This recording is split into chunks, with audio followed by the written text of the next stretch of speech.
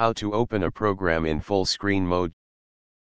Generally, Windows opens its programs in a normal window size, meaning its dimensions won't fill the entire screen.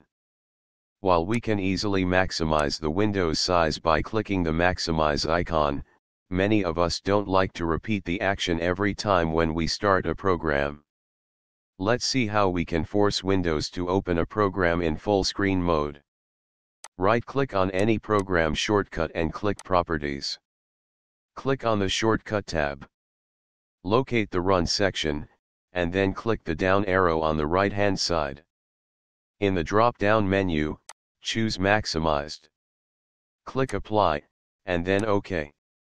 The program should now open in a full window. Thanks for watching. Please subscribe for future updates.